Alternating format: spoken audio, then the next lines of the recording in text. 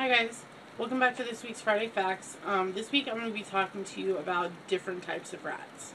And you're probably thinking, what do you mean different types of rats? I thought there was only one. Well, there's different types of rats. I'm going to be talking about different, like, species, if you will. I'll be talking about different ear types in our rats that we have as pets. I'm going to be talking about the different types of fur coats, or lack thereof. I'm going to be talking about. I'm going to try and touch a little bit on the different markings, but that's a little bit more tough because I don't have examples to show you. So I might put a link in the down bar to a webpage that'll explain that a little bit more.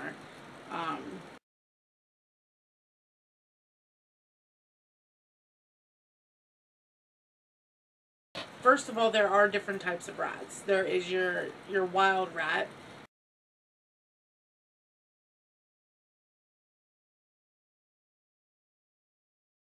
That they're actually not the same as our rats like we get at pet stores, or breeders or rescuers or whatever. Rescues. Gosh, I can't talk. This is my third video I filmed in a row today, so my brain's like, oof. So yeah, they are a little bit different than what our pets are.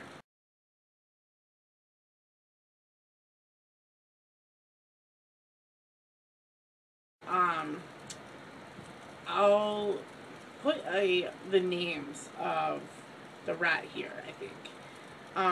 Also, there is giant Gambian pouched rats.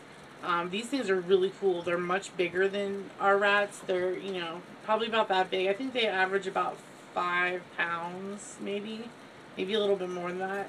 They're huge.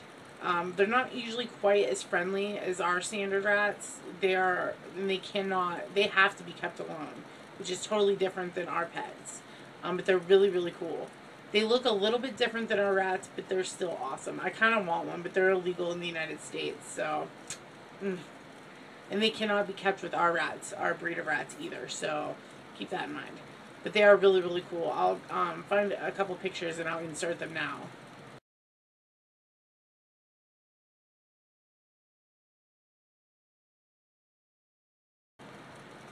So yeah, I think they're awesome looking. I would kill to have one, but whatever. It's cool. I just look at pictures on the internet. Another recent discovery that they made in Papa New Guinea, they actually found, I don't know if they've given it an actual name, but the video I found online, they just called them giant rats. And they literally look like our rats, only bigger. They're like the size of house cats. And these things are awesome. Like, their tails are like huge. And they literally look just like our rats, only much bigger.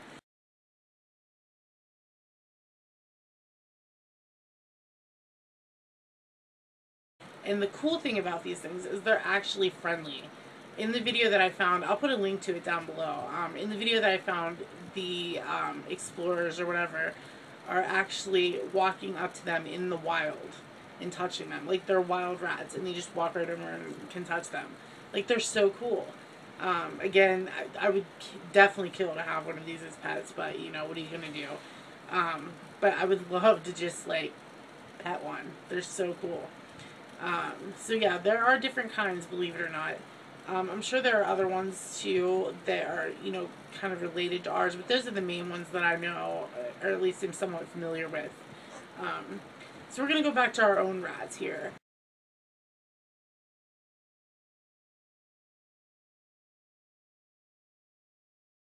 Um, as far as ear types, there actually are two different kinds. They're Dumbo-eared and they're standard-eared. And the Dumbo-eared I don't know that they're really any bigger, but the placement on the rat's head makes them look bigger. But the ears are kind of on the side of their head as opposed to on the top.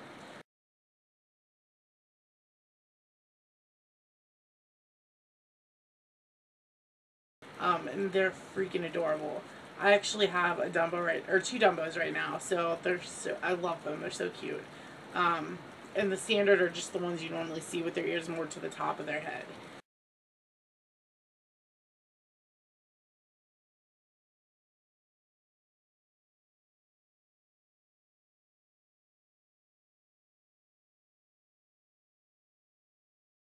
There are different fur types, fur coat types. There is standard fur, which is just your general sleek, smooth fur.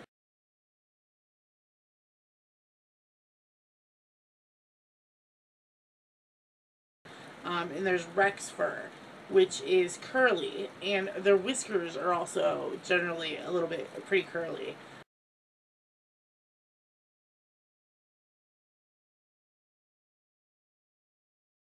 And there's like there's weak Rexes, meaning that they were kind of bred down and they're not as curly as an actual standard Rex furred rat. Um, so yeah. There's also the naked rat, which is, as the term implies, completely naked. They have no fur at all.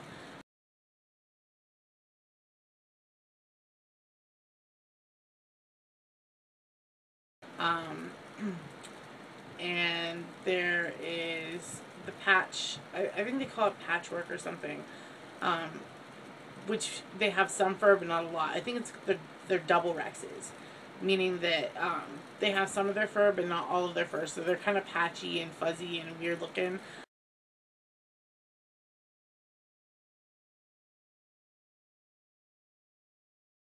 I've never had a standard rat or a naked rat, and I've never had a double Rex. I have had a Rex. I'll include a cute picture of him right here.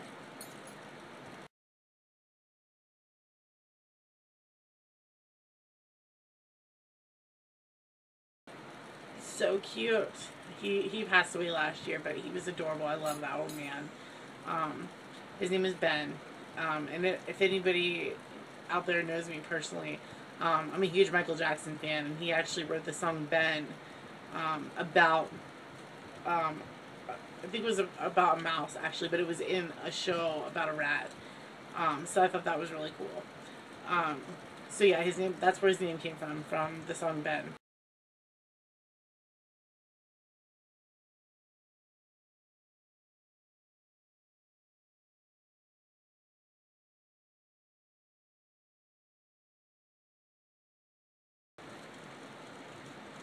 So I'll touch a little bit for a short period of time here on the different patterns and stuff that the rat coats come in. Um, some of the most basic are the black hooded, which are the ones with the white fur, and then they have the black head generally and the black stripe down their back.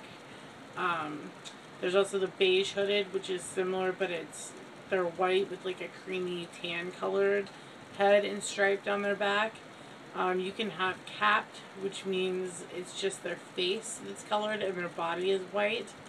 Um, there is blaze, which generally has like two-toned and then a white blaze through their face. Trying to think of all the different ones. There's obviously the pink-eyed whites, which is what everybody calls albino rats, which is the ones with the white fur and the pink eyes. You can have just a white rat with black eyes. You can have beige, you can have gray, you can have black. You can have like an orangey cinnamon color. Trying to think of all the different ones. There's so many different fur patterns and stuff. I'll put a link below of a website that I found one time that shows a good list of the different pattern coats, and there's actually some good pictures there. So I'll list that below in the info bar down there. So I think that pretty much covers it. There's not really a whole lot of a variation, but I did want to kind of explain a little bit of the differences in case anybody was curious. If you have any questions, leave them below. You can follow me on Facebook, Twitter, and Instagram. And you can follow my blog too, which is down below. Check that out because there's lots of good information there too. As well as some stuff that you might have missed of videos I've already done on this channel. So yeah, that about covers it. Thanks for watching, and I will see you guys again next Friday. Bye.